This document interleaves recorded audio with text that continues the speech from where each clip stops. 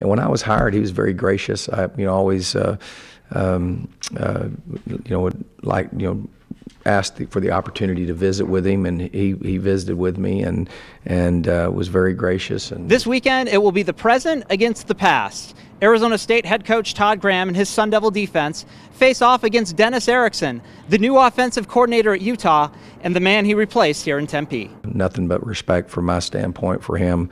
Obviously, he's a guy that has national championship rings on his fingers, and also very grateful for the job that he did here, bringing young men like Taylor Kelly and Fink and our guys that are Will Sutton and Alden Darby, and I was very, very fortunate to be at a place that had really quality people that really was a great fit for me. So nothing but respect there.